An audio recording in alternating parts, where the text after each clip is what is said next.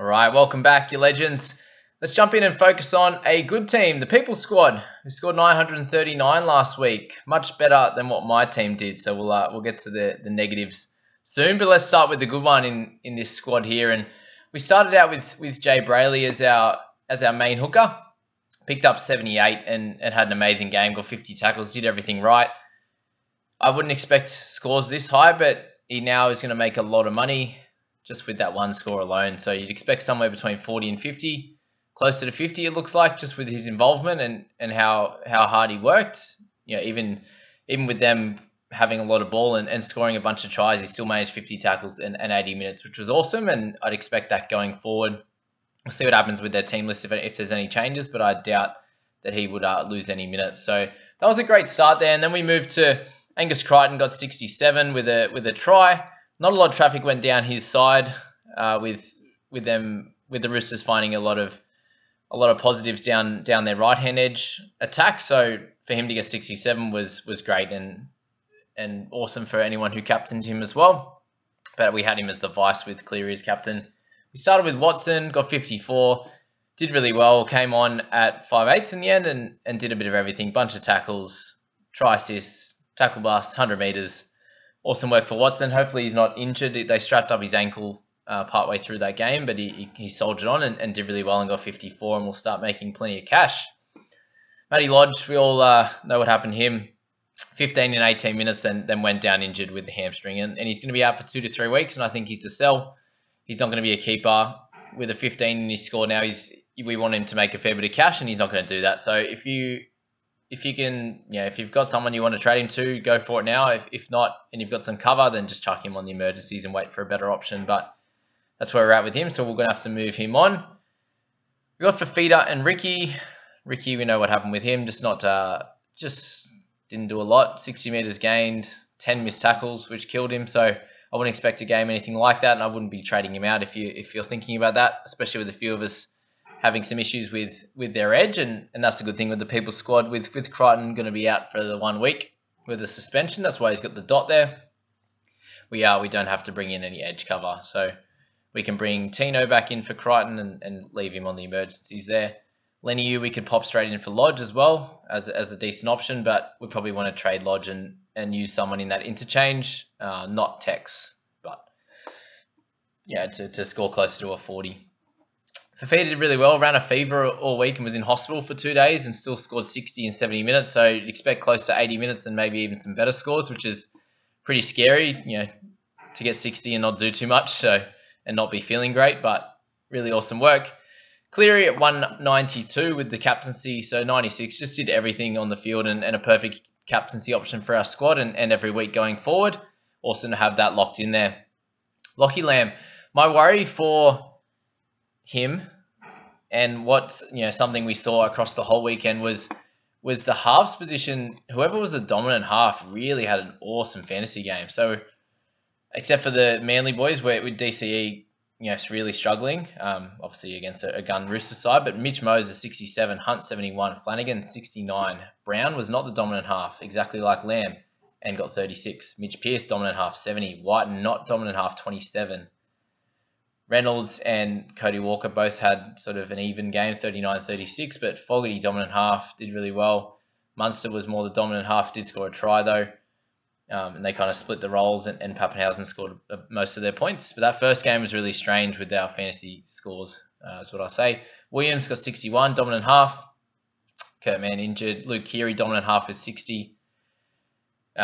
Cleary, 96. Luai, 39, 4 and 30. Brooks was dominant, 64. Morgan, the dominant half. Cody Nikarima was dominant half. Townsend, dominant half, 59. Obviously, CHT did really well. But you get my point. Dominant half smashed it this game because the game's more free-flowing. There's more kick meters.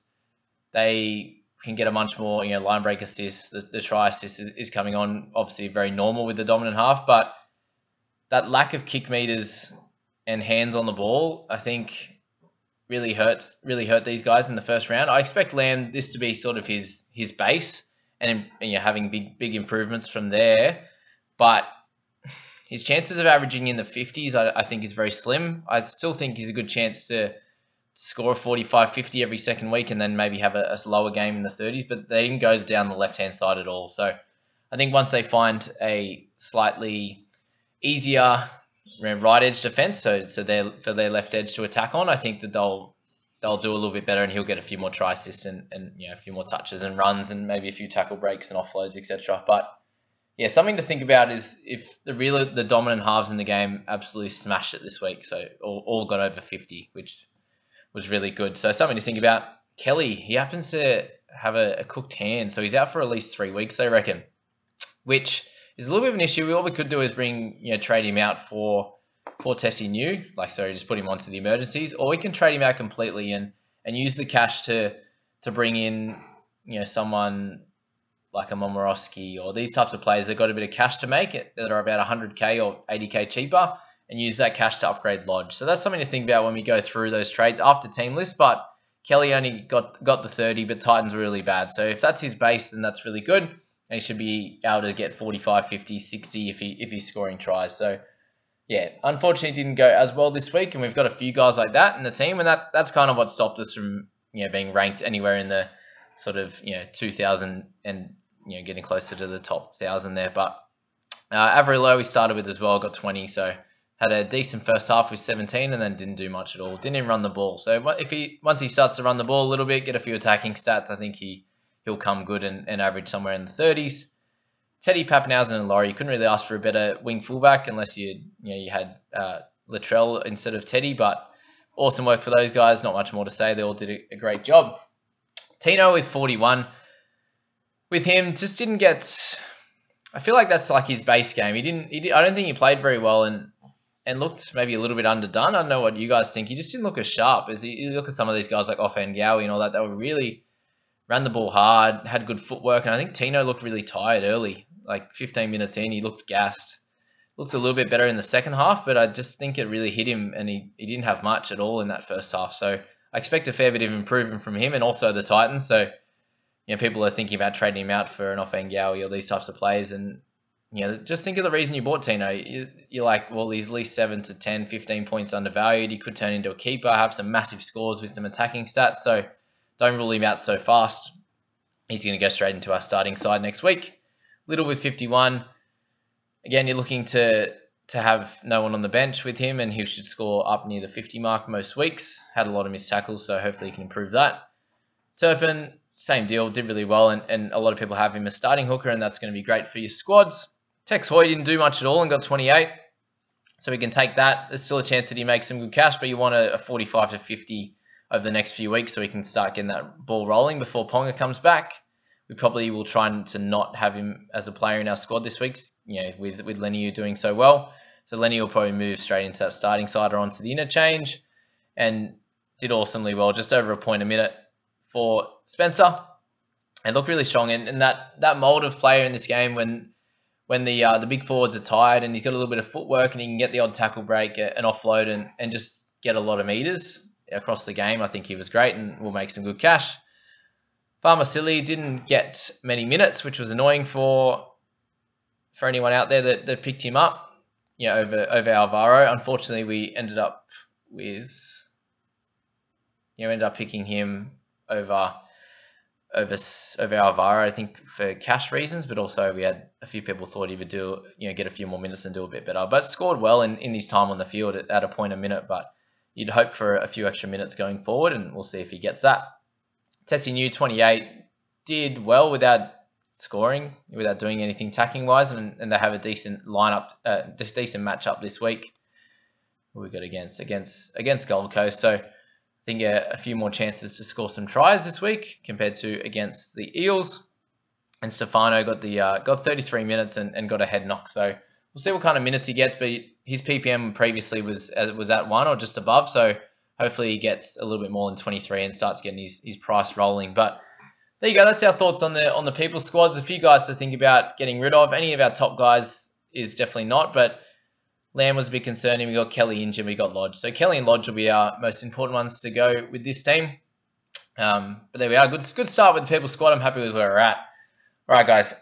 This next one, my squad. 12,000. If you want to skip the next 2 minutes, you don't want to hear my rant as to what I've done, then please do so. But if you want to sit back and have a bit of a laugh at my misfortune, then hang around for the next few minutes before I go through my squad. But can we just start with Damo Cook? Seriously, already blew up about him a little bit, but he seriously cooked me this round one. I know it might change and he's probably going to get back to normal, but I was so tempted to go McCulloch for one. So there's 30 points that I've lost, but that would have allowed me to spend a little bit more elsewhere. I would have got Momorowski, which was an extra 5 points, but nothing crazy. I could have upgraded someone like Lodge or a Welch. I was thinking, Twal with some options. There was a few things I could have done. I was thinking, Teddy down the bottom here, could have spent that money on. There's a lot of things I could have done differently if I didn't pick Lodge, and it's just so frustrating. Like, you put all that effort in, and I hope not that many people picked him because of my thoughts. And a lot of the guys that I mentioned, like Townsend, Fogarty, I spoke about these guys all off season, and then just never put them in my side. So really frustrating on that side of things. And there's not a lot you can do. I'm not that crazy amount behind when you look at the people's squad was 939. It's only 40 points behind, and that's 8,000 ranks in the first round. So if you're someone sitting in a similar boat, scored mid 800s or late 800s and a bit annoyed with the team, what you can do is just spend a few trades in those first few rounds, just trying to get the team right. So obviously there's a few things that haven't gone too well. Lodge got injured, but Sheck comes out and scores under his average. All these types of things happen, right? Lamb didn't score as much as we wanted to, but there's not that much you can do, and just pick up where you are and make a few trades and fix it up, and you should be able to get back in pretty quick. And I had a pretty bad start last year again and ended up in 850th. So just something to think about with these types of guys. But yeah, Cook didn't go so well, and against Manly, let's hope he does a lot better this week. But I got Lodge got injured, Watson, Welsh kind of did what we needed to. He bombed a try over the line, so could have had a really big score, but didn't. That's fine. Ricky, Crichton, fine. Lamb we spoke about, Cleary's captain, which saved me obviously from a bad week, and a nice bench there. But Opacek I was really happy with. Feel like he missed out on a turnover tackle, which would have got him 39 without any attacking stats, which is great. Averillo, I might start with Tessie New next week. For some reason I decided to pick Croker over Leniu. I wanted a little bit more, a little bit of cover in the half position, and because I had a lot of mids, and that was annoying. He might not even play this week with a chance of Cade Gus coming back. But yeah, Pat, Laurie, two of us to Sheck. Sheck didn't do too much, and that's going to be his base, and then any attacking stats on that. He only had 3 tackle breaks, so a few more tackle breaks and some try scoring or try assists will be great for Sheck. Bench was really good. Little Rayleigh, Famasuliawi, I can't even say it. Jake Turpin, all did really well, and we got some money makers in Alvaro, testing you down there, so they did well. We're looking at guys like Croker who underperformed and just won't be very good in a Manly side. Lodge is the trade out target, obviously. I need an edge this week, so people like Phil Mayano, a chance that if he gets that lock spot again, there's a good chance I just pick him up straight from there. He's about 360 at this stage, so I'll be able to straight swap him. And that's probably the only trade I could make at this stage. I'm not sure if I would have enough to go Croker then to Leniu, but again, that's just taking out some more cover in the halves. But if he's not playing, then he's not really covering anything, is he? But yeah, there you go, 897, nothing crazy, but it's a bit frustrating when you have guys that really underperform. Almost 30 points underperforming. Same thing, 25 points. Lamb underperforms. Sheck underperforms. So I got 4 guys that really go undone, and that's all you need to have a pretty poor week. So yeah, back to the drawing board, and we'll push forward from here and work it out and do well. But our last one, we'll just roll through. I did my alternates team, and this team missed out on someone like Lodge, but they also missed out on Brayley and Cleary. So yeah, Brayley missing out on him in the interchange was annoying, when I probably could have just picked someone else instead of Lamb and found some, or whatever, Twal maybe, or Welsh, and just found some extra cash to put him on the interchange, but didn't do that, and I'll have to bring him in and rectify that one because he's going to make a fair bit of cash. But McCulloch, wanted to start with him. He is kind of my guys that I was interested in. McCulloch, Twile, Brooks all did well. Momorowski I wanted. He also did well. Teddy. So all those guys were perfect, but just missed out on Cleary as captain to do really well. So a score of 9-15 gets us to 8-9, 8-7, 9-7 in the overall ranks. And yeah, played Croker instead of Leniu, thinking he'd do well with an 80-minute role. But yeah, we didn't get that. Crichton as captain was fine. So in this one here, we can just rotate Ricky back into the edge position, leave Crichton on the bench, bring Leniu up, and try and get Brayley in. So my issue with this is, who do I bring in? Who do I trade out for Brayley? My thoughts are Welsh. Brayley's going to make some good cash. I've got plenty of mids, and that could rectify that one there and give me a fair bit of cash to upgrade elsewhere if I wanted to. Not sure what there is at this stage to upgrade, but maybe it's a Croker or something like that to trade out, but we'll have a look into that. But I'm thinking Welsh is the only way I'm going to be able to get Brayley. Welsh has a little bit of money-making potential and is a nice solid player to have in that mid position, but I have Leniu who could score mid-30s to 40 and Welsh 45 to 50, so not losing too many points and getting another really good scorer to pop onto the bench in Brayley. So I think that's a pretty decent option. But there you go, guys. That's the teams. Let me know what you think of those, and what you think, what trades you think the People's Squad or my own squad there, and then this alternates team should make. I think this alternates team is going to take a little bit more of a risk and throughout the trades, throughout the rounds, and pick some of those guys that just YOLO it and have a go. So my normal team, we're going to be making sure we're very calculated in those decisions and making the right ones. But if you enjoyed this, guys, as I said, it's free to hit that like button. That's the best way to support this channel, and hit subscribe if you're new. But I hope you enjoyed that. See you guys.